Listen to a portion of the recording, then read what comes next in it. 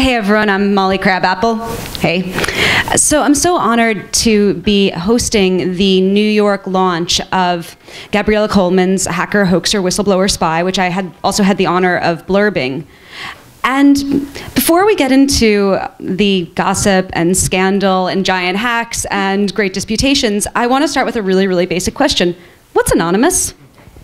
So, anonymous, you know, it is in some ways defined in over 400 pages in the book, but you know, it is no joke when I say it is a difficult kind of phenomena to define. But I think one of the important things to convey to those who may not know what anonymous is that the roots of anonymous lie in the fearsome world of internet pranking, which is often known as trolling. And it was a name that a lot of participants would take from the image board 4chan to target organizations and individuals. And then there was a very interesting shift in 2008 when they were targeting the Church of Scientology, and they decided to kind of earnestly protest the church. And at that moment, they started to engage in activism. And today, it's a name that many different groups and individuals use to coordinate very diverse genres of collective action. And Anonymous, as you might guess from the name, is a group that is fiercely opposed to celebrity culture and even to individuals taking credit for their work. They have a quite obscene name for that. However, your book focuses on many characters, many individuals who made up Anonymous. Could you speak to who some of those people are? Yeah, we wanted to make sure that we gave a little bit of a kind of basic sense or map of who Anonymous is. And one of the interesting and difficult things about writing a book is that on the one hand, I wanted to make sure that the important anonymous characters came through. So there's all sorts of people who contributed who are faceless. We don't know who they are in the real world. They operate by pseudonyms, so they have persistent nicknames, but they've never been unmasked. But because Anonymous is known for its digital direct action, which includes computer hacking and also distributed denial of service attacks where you overload a server with too many requests so you can't access it, many people have been arrested. And some of the kind of more famous characters known to participate in Anonymous are Jeremy Hammond, who's a hacker who's now doing 10 years in jail. He was caught in part by a fellow called Hector Monseguir Sabu, who is from New York City, who became an informant. Then there's a couple of characters and hackers who were part of a group called LulzSec, which was a breakaway hacker group who went on a 50-day hacking spree. And some of those people are Mustafa Al-Bassam, who's from London. He's known as T-Flow. There was a hacker called Kayla, who pretended to be a 16-year-old girl. And then very famously, there was a character by the name of Barrett Brown, who's also been in jail for the last 2 years for sharing a link, basically. And he was an interesting character because he arrived to Anonymous without being anonymous, and he was given a lot of crap as a result. He did a lot of very important work, but nevertheless went against the central taboo, which is not to seek fame and celebrity. Yeah, I just reviewed Gabriella's book for Book Forum, and I opened it by saying that I saw you speak in 2008 about Anonymous and how they were interesting and full of potential, and you talked about a lot of the more unsavory trolling things that they had done, the kind of cruel behavior. But you said, you insisted they had this political potential, and I didn't, at the time I was kind of skeptical. And in the review I mentioned that I kind of changed my mind on the first day of Occupy Wall Street when I noticed that they were really pushing this encampment, and I thought, okay, if they're a bunch of nihilists or a bunch of libertarians, then, you know, why are they getting on board with Occupy? So I was wondering if you could talk more about that political shift and maybe what some of your favorite, you know, political hacks are. Like, what is it that made you take them seriously instead of, yeah, like what, I don't know, a few of the, I'd love to hear just a few of your favorite anonymous exploits. Yeah, I mean, I think it's really important to emphasize the world they came from is a highly, highly kind of cynical, anti-activist world, right?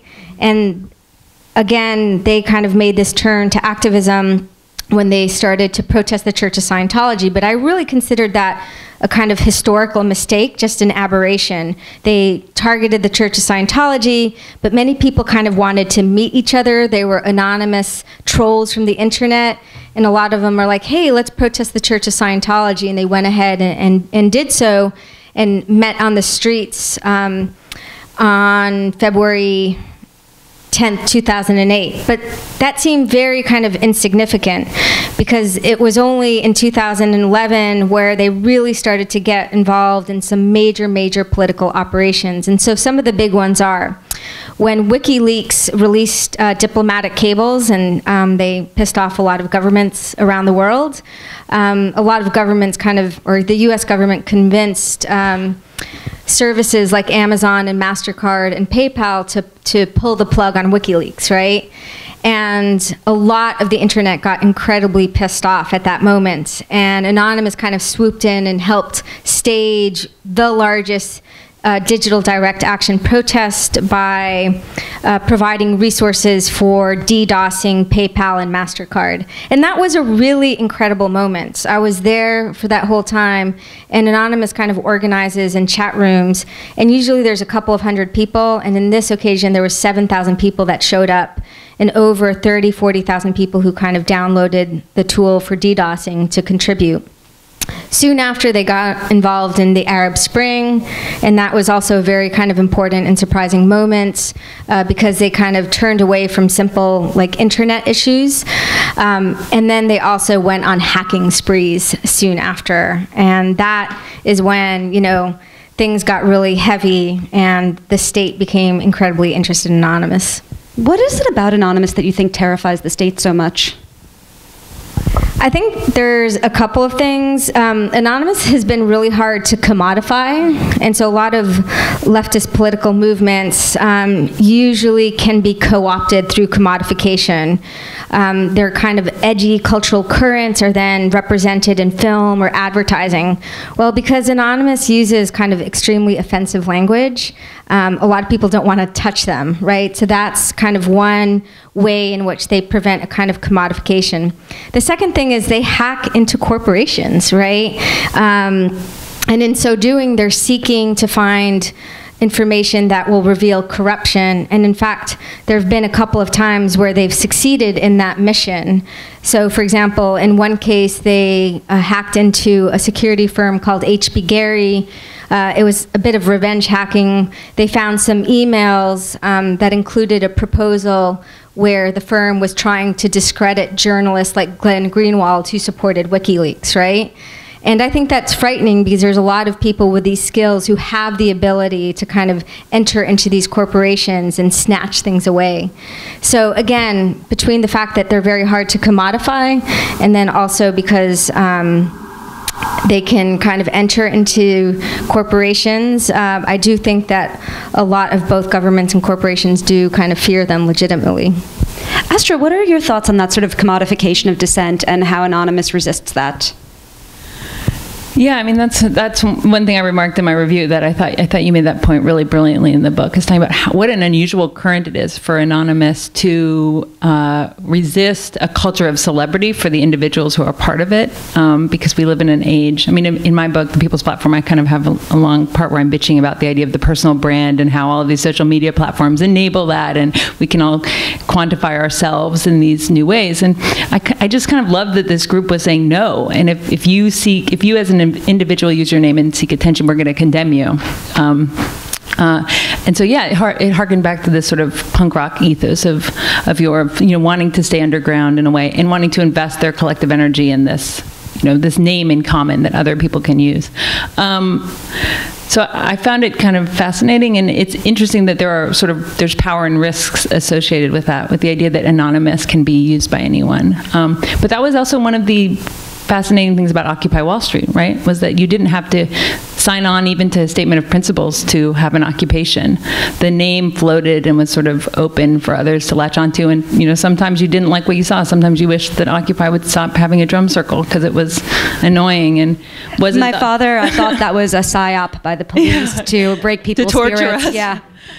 Yeah, and I think, for me as a political organizer, I want there to be other types of movements, and to be disciplined movements and respectable movements and movements with goals and strategies and concrete wins. But I love that chaotic element that Anonymous allows, and I think there's a real power in that chaos that I would actually love to hear more on. Yeah, and maybe this is another reason why different governments and corporations fear them. They are so unpredictable. Oftentimes I'm asked, what's next? I'm like, I have no idea. Oh, now they're fighting the KKK today. Like, okay, how did that come about, right? And in part, one of the reasons why they're unpredictable is that they're reacting to world events, and the world events are unpredictable, right? So there were so many different moments, for example, when Anonymous got involved in publicizing rape cases, when they got involved in police brutality cases, right? That always was a surprise. And, once you kind of do a post-mortem, it makes sense. Someone on the ground contacts Anonymous. Someone involved has a personal interest. Someone tips off Anonymous about an exploit, a vulnerability in a computer system, right? So there's reasons why, one thing happens versus another, but nevertheless, you cannot predict it. And in many ways, a lot of political movements become very predictable over time, and Anonymous has now been in existence since 2008 till today, and has shifted kind of constantly, and you just can't predict its next moves. Anonymous is known for its close collaborations with journalists, but you don't come from a journalistic background. You're an anthropologist by training. How do you think that background and that method of working shaped how your book was made? So for those that may not know, an anthropologist basically sticks around for a really, really, really long time among the group of people that they study, right? So a journalist, let's just say a journalist does a kind of intensive long-form piece. They may research a phenomena for 1, 2, 3, or 4 months. Whereas in my case, I was studying Anonymous since 2008, and then between 2010 to 2012, it was a 7-day commitment, 5 hours a day, sometimes 7. And I was on sabbatical for one of those years, which really made that possible. And in retrospect, I sometimes am kind of like amazed by the amount of time that was kind of hunched over the computer. But that presence matters. You just don't go away. And so that means a couple of things. First of all, you see things over time and see major kind of changing points and inflection points.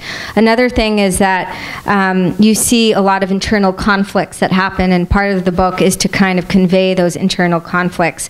And then the final thing is that people put you to work quite a bit. As an anthropologist, and this is not unique to my work in Anonymous, you're expected to do something. You can't just kind of be a fly on the wall, right? You have to be a useful fly.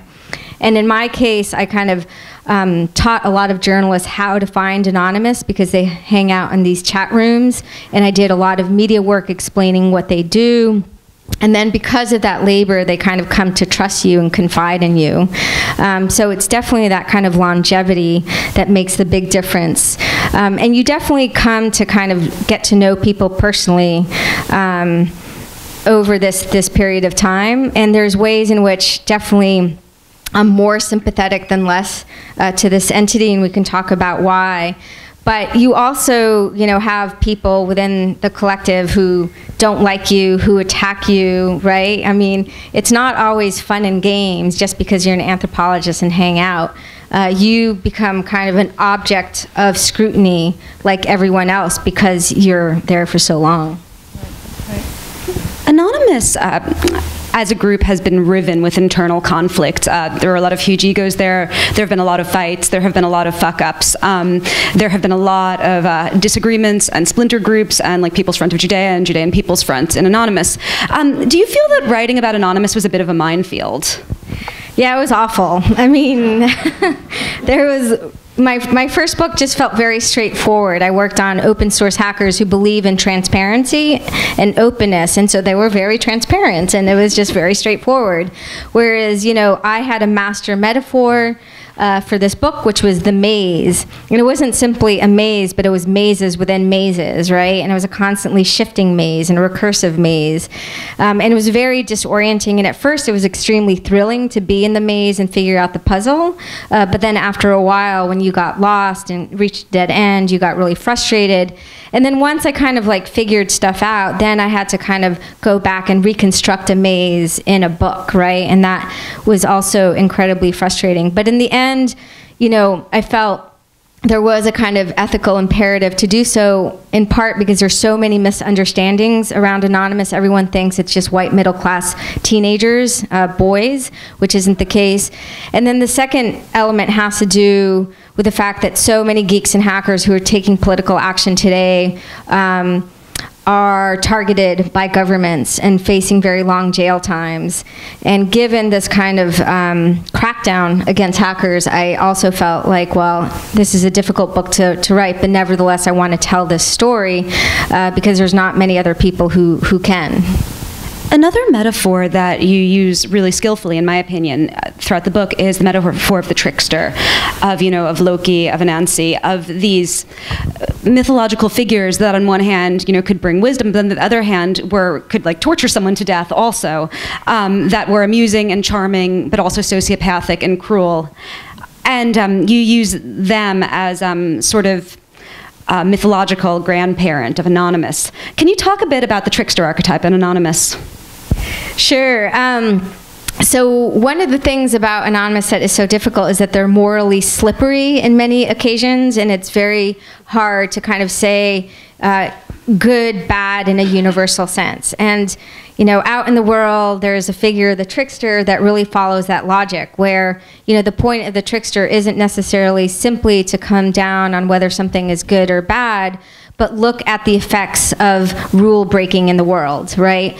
And in the kind of pantheon of the tricksters, you know, there's great examples of tricksters like Loki, who are figures that, you know, break so many rules all the time that they're just pissing everyone off and causing total fucking chaos, right? And I think that there's moments in Anonymous, especially in its trolling incarnations, that embody that spirit of when you have like chaos with no sort of constraint. On the other side of the spectrum is if you don't ever break rules and norms, you really get the state of like utter conformity. And that's an extreme problem, whether it's just in society or political movements. And what I think I really like about Anonymous and its activist incarnations, and why I kind of turn to the trickster, is they kind of embody this spirit of mischievous rule breaking, but it's usually hinged to some political cause, so it's somewhat contained. But again, the trickster mythology, often some people accuse me of using it to whitewash Anonymous, when in fact, if you look at the trickster myth, what's so interesting about it is that you have tricksters who are true hellraisers, right? And provide examples of what happens when there's kind of no controls, when people are trying to break rules.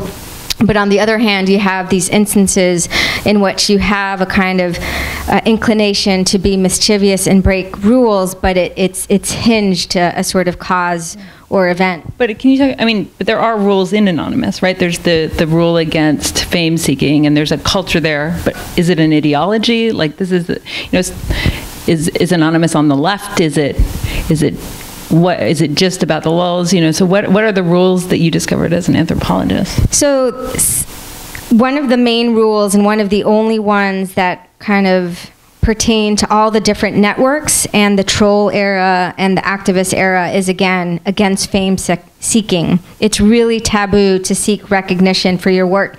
And you know, a lot of people in Anonymous don't break the law, so you could, if you wanted, you could sort of say, hey, I made this video. And in fact, one of the things I did as an anthropologist was I made a video, anonymous video, with 3 other people. I think it's a pretty great video, you know, but I can't tell you what video it is, right?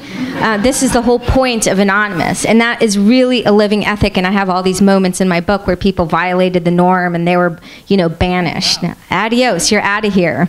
So that's one. The other one is an interesting one, which is not to attack the media, actually. And there were very, very, very few instances where they ever did. And in fact, the one group that did attack the media was LulzSec, which broke away from Anonymous. And they had to break away from Anonymous because they were hacking for the lulz, not for political purposes. And so they felt like they couldn't stay within that domain. So it does show the kind of operation of some norms. But the problem is, there is no general political philosophy or ideology. They don't have a kind of analysis of the economic system or injustice. They tend to be triggered by events and then go to those events, kind of like moths seeking light, right? And in that way, there's a kind of flexibility and incoherence to their general political philosophy, outside of that of celebrity seeking, being a huge taboo. One of the critiques of Anonymous is really about its effectiveness. I'm going to back up a little bit here and talk about another hacking group, which is called Red Hack, which is a group of Marxist Turkish hackers. They have been around for 16 years.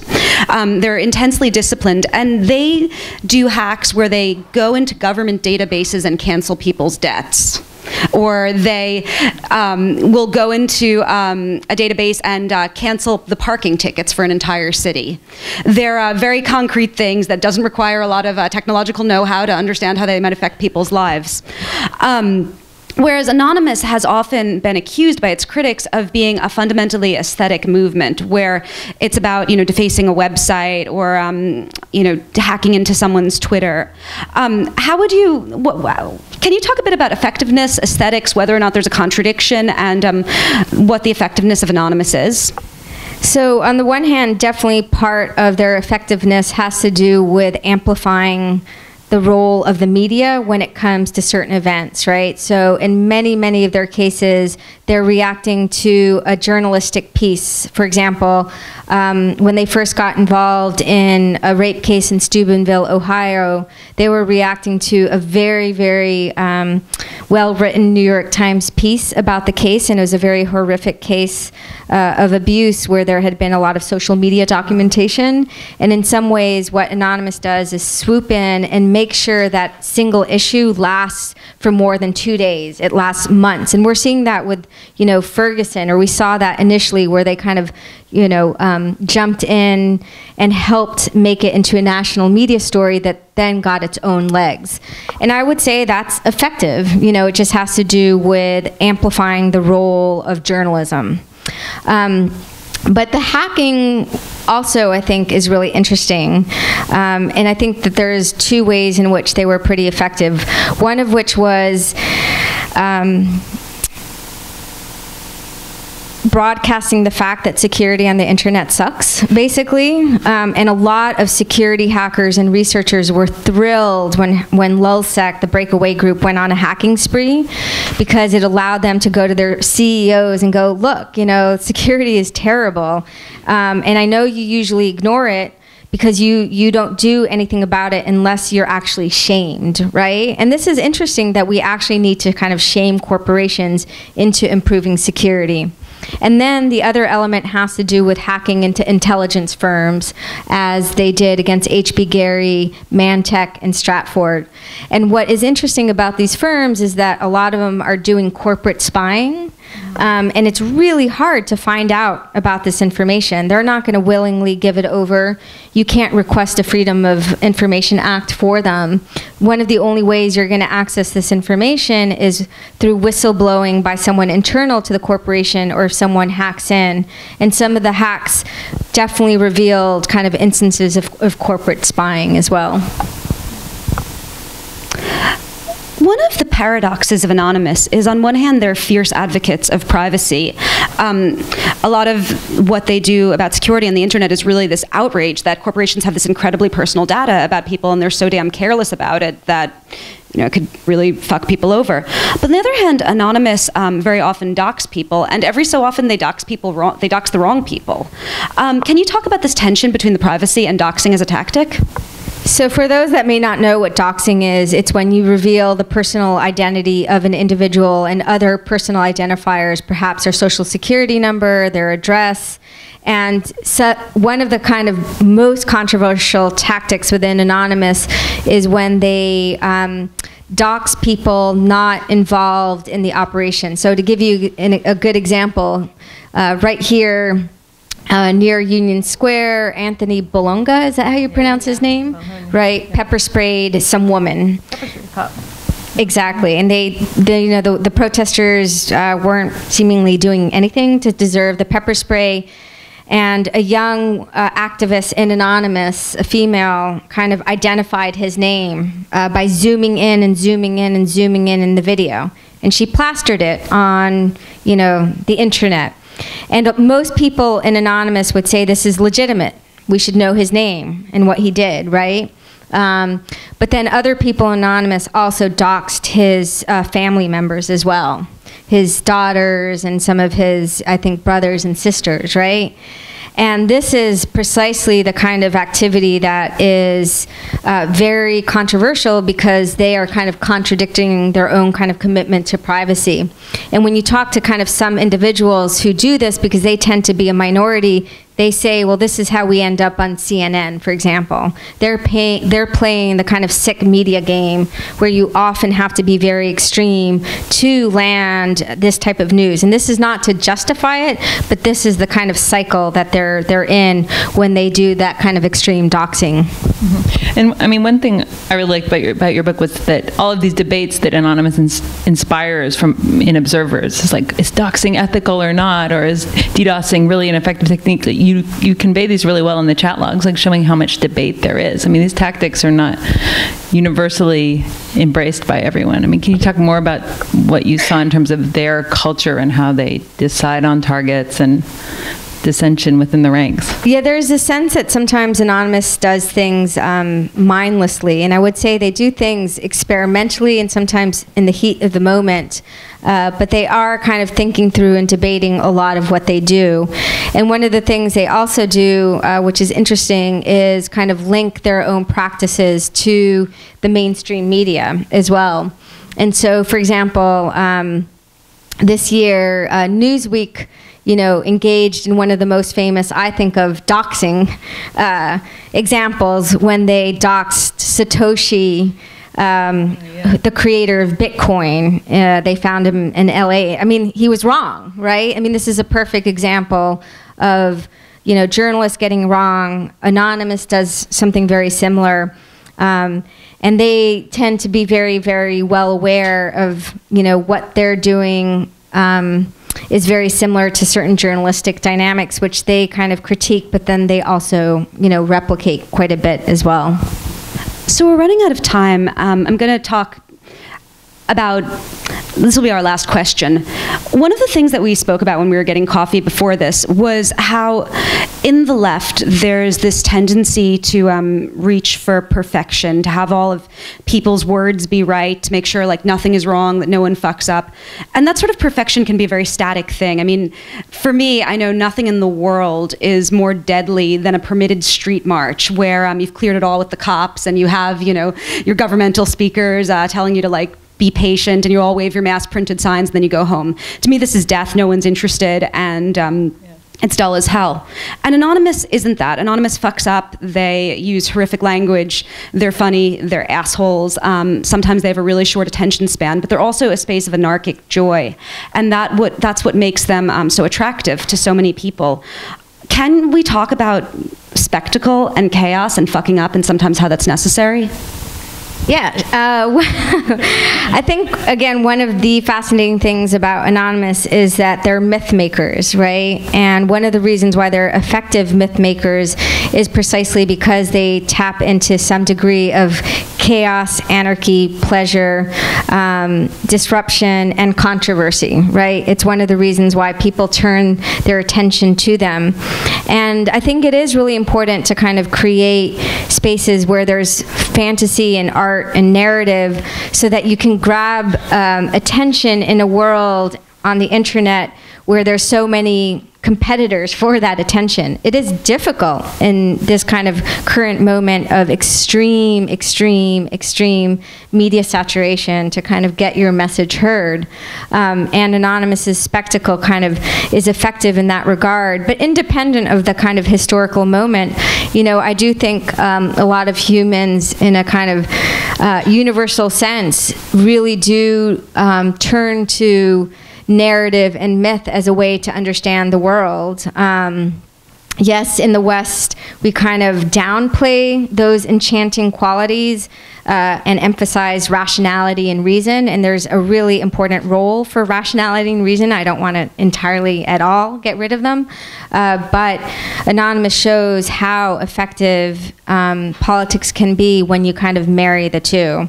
And maybe Astra can talk a little bit about it, because she has had, when we were talking earlier, you had some interesting thoughts about it. It's interesting how technology is equated so much with openness and transparency and a kind of rationale, and which relates to, even the ideas that, if people have the truth, they'll see the light and come around, the sort of Chomskyan idea that you just have to empirically give people the facts. And I think it's interesting that these very tech-savvy individuals are going against reason and employing a kind of chaotic imagination.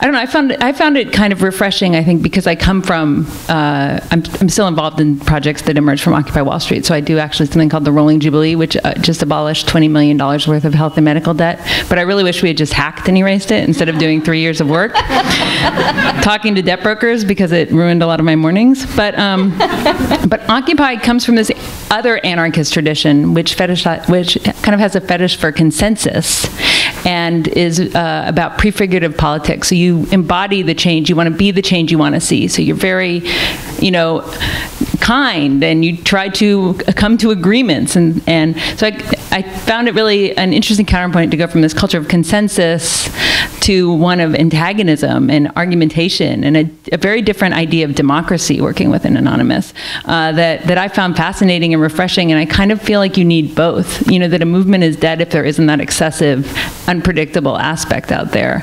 And very sort of charming and surprising, even if a bit scary sometimes. And with that, I'll open it up to questions. A comment for the question, which is, the culture, the notion the trickster is also a culture hero, someone who founds cultures and then will crap all over the culture that he founds at the same time. So it's a bigger role in some respects. My question for you is to what extent are the people in Anonymous really from the Rand Paul sort of the libertarian side, which is not the left, but it's the Snowden side. Snowden was, Snowden's father was a big follower of Ron Paul. Even Ted Kaczynski, who resorted to some strange things, was a Luddite as well, was coming from the conservative. He hated the left, absolutely hated the left. So the question is, A, where are they coming from, and B, what does their action mean in terms of a sort of a resistance in the society going forward? Are these people capable of doing something, or are they just pointing out holes in security, which will be plugged by people who are and doing them a favor by doing so at the same time? But do you see a long-term resistance element in Anonymous playing into something else? Sure. I'm super glad you brought up the question of, who are these people? What is their offline political affiliations? There are definitely a lot of hackers who are libertarian, especially in the North American context. I would say more of them are actually civil libertarians, and some are classic market libertarians, and some are not. Anonymous does not follow that logic at all. At all. Some individuals may be libertarian, but in fact, if Europe disappeared, we would not have Anonymous. There are so many European hackers who are heavily, heavily involved in Anonymous, and they come from very different political sensibilities. And to give you a sense of the kind of odd diversity of Anonymous, I like to use the example of LulzSec, which again is a breakaway group. Everyone involved in LulzSec was also anonymous. So you had Hector Monseguer, who was a Puerto Rican from here in New York City, living in the housing projects. I don't think his politics were libertarian at all. You had Mustafa al-Bassam, who was a 16-year-old Iraqi immigrant. And I also don't think he had any well-formed offline political sensibility. He came of age to politics through Anonymous, defending piracy in certain ways. You had two Irish college students, one who had a very well-developed political sensibility because his father had been in the Irish Republican Army. He had been jailed, his father, and he had been kind of a hacktivist since he was 15 years old. You had an ex-military who had served time in Iraq, and then you had an anti-capitalist anarchist, Jeremy Hammond, right? I mean, what an odd mix of people. And so, you know, people come to Anonymous with very different political sensibilities, from leftist anarchists to libertarian to social democrats to like having no politics except Anonymous itself, right? And in fact, I think it's the pseudo-anonymity where you cover yourself that allows for the coming together of unlike people. In terms of their kind of long-term kind of effectiveness and their goals, I mean, again, a lot of the hacking is to seek information that can be leaked for political change. One of the most exciting leaks that came in the last few months came at the hands of LulzSec Peru, so a Latin American hacker group who broke into the Peruvian government, downloaded emails that showed extreme corruption, and the cabinet was one vote away from resigning because of these emails. I think that they're not just simply trying to expose the sorry state of security, they're just trying to intervene in the pragmatic ways that they can, which tend to be, again, limited to what they can exploit, whether it's an event or a security hole. What you're saying about LulzSec Peru is, I think, very important, because there's a delusion that a lot of people have, not just with Anonymous, but with the internet and with social media, that everyone on it are like privileged white kids, or everyone on it are, you know, like white American boys like hanging out in their parents' basement. But it's simply not true. You know, hackers are a global group, and people on social media are a global and massively diverse group. And I think that the work you're doing pointing out those groups is very, very important for fighting that really false stereotype. Any questions? Thank you. Thank you so much for coming, all of you guys. So in the first few pages of your book, you describe lulz as being a quasi-mystical state of being. And you also just spoke very eloquently about the relationship of Anonymous and hackers to trickster archetypes like Loki and Anansi, which are really instrumental in the way cultures have historically always thought about themselves. And I think that's really interesting in relation to the sort of like nihilistic and apathetic origins of Anonymous and hacking that people speak to. And I'm just curious if you have anything to say maybe about a dedication that Anonymous or people who ascribe to this like lulzy thing may actually have to sort of a higher kind of, not a higher power, but like this myth making and this sense of belonging to something really big above a lot of different kinds of categories, in contradiction to how they might be seen.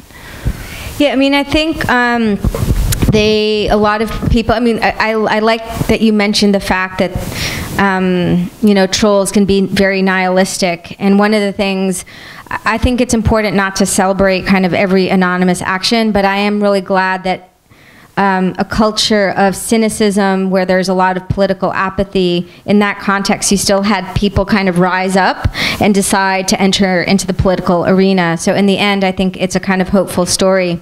And one of the reasons why I think that transformation happened is that even though Anonymous may not have a single political ideology, people do feel like they're part of something important and bigger than themselves, right? And that kind of commitment where you're kind of exceeding the self and part of this kind of collective intervening in the world is in some ways what kind of nourishes them and keeps people going. In fact, Sabu, who is this informant, one of the kind of puzzling things was that he was doxxed by a kind of hacker group, and his name was revealed in March 2011, and he was caught 4 months later. And one of the puzzling things was, why didn't he just go dark, right? He saw his name. He was on law enforcement's radar.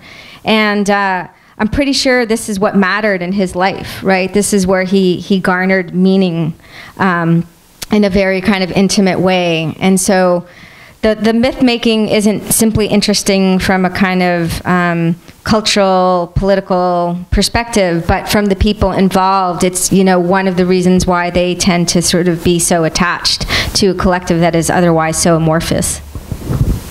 That actually sort of segues into what I was going to ask. Can you use the... Oh, sorry. Okay. After Sabu's arrest was announced, obviously there was a lot of anger toward him from Anons. But since then, there have been various documents revealed through Freedom of Information Act requests indicating that there have been other informants within Anonymous. My question is, why do you think that so many people within Anonymous and in the media seem to really fixate on Sabu and either downplay or ignore the existence of other informants who are known to have existed and probably still do exist? There are probably many informants and undercover agents, but it seems like no one really talks about them. They just fixate on Sabu. So why is that? I mean, part of it is that he's such an interesting character because he defies every stereotype of a hacker. You know, he's Puerto Rican, he lives in the hood, he doesn't live in a basement, he was a drug dealer. You know, he is a fascinating cultural figure, right? And I think that's part of it. And then the other part is that even though it's known that there's other informants, we're not 100% sure who they may be, even though there are sometimes some big clues, like people who were on channels where law-breaking activity was happening, and now they seem to be out and in public. Like, that just is odd, right? I mean, that should not be the case. But when you just actually don't have 100% proof, you know, there's a lot of rumors and a lot of accusations, but in the end, you know, you just can't simply prove it. And having a figure who actually exists, who you can sort of, you know, point to where there's actual proof, becomes an easier object to kind of meditate around. But practices have shifted because, you know, it was revealed that there were informants. People's security got better, some of the hacking became more quiet, and a lot of the hacking is now happening offshore in Latin America, in parts of the world where resources for cyber crime enforcement are, you know, don't run as deep as they do in the United States. Yes? Thank you, sweet. Thank you. All right, then. Now, this goes into a code of ethics when it comes to Anonymous. Maybe it transfers, maybe it intersects with the political ideology behind them, but I come from St. Francis College, who you presented to this past Thursday. And in presenting there, you showed a forum post on 4chan where Anonymous basically had their start that featured you being banned over exposing your studies on the organization, and they gave you titles I would rather not personally reproduce verbatim, but seemed very androgynous. So in this case, even though the ethics of the group may contradict themselves, do you think it's in that androgynous point of view where men have always been on the internet, whereas women are coming into the fold and so on and so forth, addressing that trope, that sort of taboo? You mean sexist? Yeah. Yes. So first of all, the image that the young man is referring to was when Anonymous was still trolling, and yeah, they were trying to troll me because I was studying them, and there were very, very unsavory things said about me, and thankfully some odd reason the trolling campaign, you know, never took off. And I do want to make clear that I find that form of, you know, trolling and targeting of individuals like terrible. You know, it's the whole reason why I think the shift towards activism, where they stop targeting individuals just for the sake of doing so important, right? What they've retained is the use of sexist language. So on the activist chat channels, they will still bandy about racist and sexist language, and this, you know, continues to be very controversial. Not so much within Anonymous. People are quite comfortable with that because they're so not politically correct. They feel that language is something that tends not to harm. You know, it tends to be a kind of naive vision of how language works, but it is a kind of culture that embraces transgression and subversion, and it is, you know, done somewhat reflexively within that domain, right? And among the activists, they're not necessarily using that kind of sexist language to attack people. Again, it's not necessarily to kind of justify it, but I do think it's important to differentiate the troll kind of embrace of sexism, which then is hinged directly to targeting individuals and harassment, and what happens in Anonymous, where they do it to kind of continue in the tradition of subversion from which they came. And I don't know if you want to kind of comment on that at all. It just seems like it's almost like I mean, I'm not an anthropologist, but a kind of social glue. Like, and you always make your group by excluding others, and it seems like that's certainly one of their biggest failings. Right, and one of the reasons why, you know, they often say anonymous can be anyone and everyone, right? And I've had some, you know, very interesting moments where, for example, once an 80-year-old Canadian man emailed me trying to find Anonymous, and I told him how to find them. I'm not sure if he ever did. But, you know, Anonymous tends to be geeks and hackers, right? It tends not to be anyone and everyone, but there's a lot of geeks and hackers in the world, right? So diversity comes from the fact that there's hundreds and thousands of geeks, but they do have these strong social boundaries, and you know, the strongest one is their offensive language. I actually had a question. One of the most hilarious parts of your book is, I believe you're at TED, and a corporate, like, sort of futurist firm asks you how they can harness the energy of lolsec to build their brand. Can you talk a little bit about this? Yeah. So one of the fascinating things about working on Anonymous is that since people could not understand them, I got kind of tapped by all sorts of different groups and organizations, from venture capitalists to corporate executives to TED to kind of security specialists to law enforcement to kind of, you know, reveal something about Anonymous.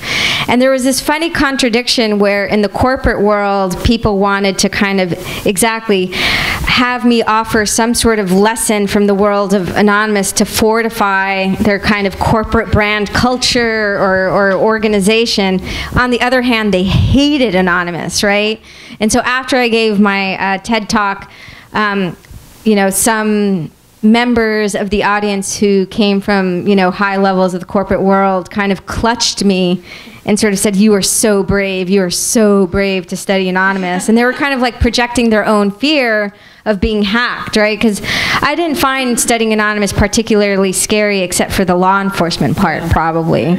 And again, I was in a unique position. I do understand why certain individuals or corporations were scared, but there was that odd contradiction where they wanted to kind of capitalize and, you know, learn from Anonymous. On the other hand, they wanted to do everything possible to kind of make them go away from the planet. So what is one inspirational lesson from lolsec for how to improve the morale of your sales force?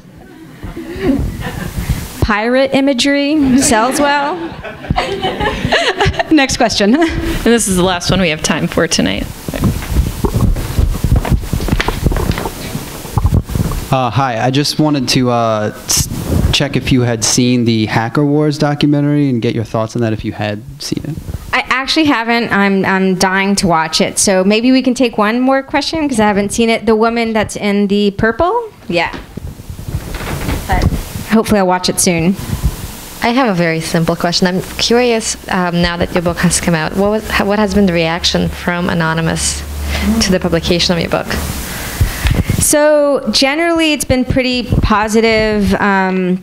One of the surprising things, for example, from some of the hardcore participants, like Jeremy Hammond, who has read the book, was that he learned stuff. Because a lot of kind of geeks and hackers who get really involved, you know, become their own historians and archivists, and they understand their history very well. This is true for all hackers, I would say.